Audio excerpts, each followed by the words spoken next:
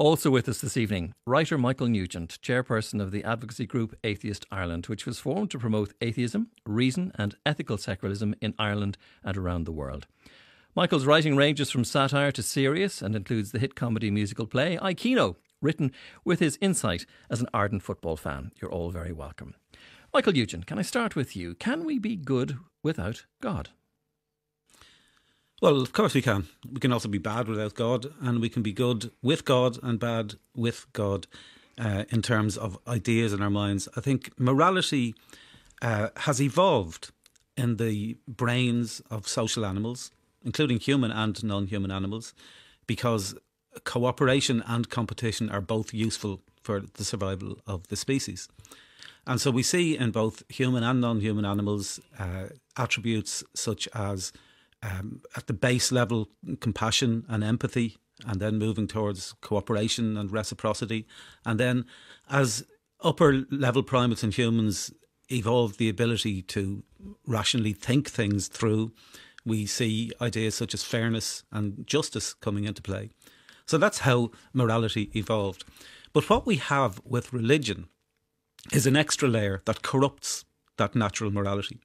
So you have people believing that the creator of the universe is telling them to trump that natural morality with commands that have nothing to do with empathy or compassion or reciprocity or cooperation or fairness or justice. So you get books telling us such as the Christian Bible, saying to stone a man to death for gathering sticks on the Sabbath. And you have the Quran saying to flog adulterers and don't let your compassion stop you from doing so. And so those things, we intuitively know that they're wrong. So religious people today tend to go, well, okay, those things are wrong, but there's a lot of good stuff as well. But the key thing in that is that by making that distinction, you're applying your own morality to those religious commands. You're not getting your morality from them. But the dilemma I have in listening to your explanation is that as an atheist, you're actually commenting on your fellow humans who are making these conclusions, not a deity or a god. Exactly, yeah. The gods only exist in our minds. It's humans, and not only humans. I personally, as a vegan, I extend my empathy and compassion to non-human animals. Like I would operate on the basis of an extension of John Rawls' social contract theory, which is that you should try to figure out what would, in theory, you can't do this in reality, what would a perfectly rational set of people come up with as ways to govern society if they didn't know where within that society they would be. They didn't know whether to be male or female, rich or poor, healthy or ill. And I would add to that, we shouldn't know what species we'd be. And then we'd come up with a very different moral set of values.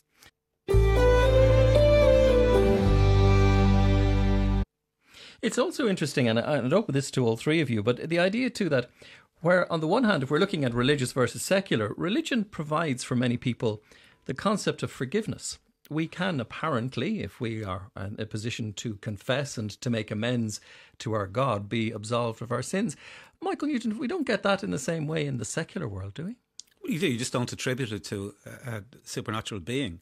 I've forgiven a lot of people for the things that they've done. People have forgiven me for things that I've done. It doesn't require any supernatural being. And I think a lot of religious people seem to believe that their framework is the only way to, or certainly the primary way to look at it, and everybody else has to justify how they can do these things.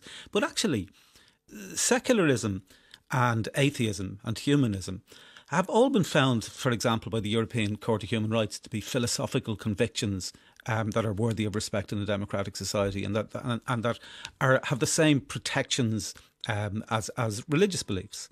So it's not a case that you have religion on one hand and everybody else has to explain how they come up with morality.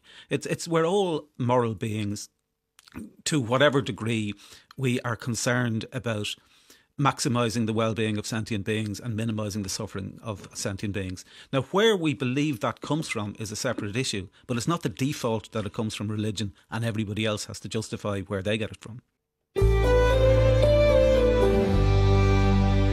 There's an experiment that's run, I think it was back in 1972 by Professor Walter Mischel in Stanford University, referred to as the marshmallow test. And they leave children alone in a room with a hidden camera and they leave some treats or marshmallow. And they say to them, if you don't eat one of those while I'm out of the room, I'll give you a second one.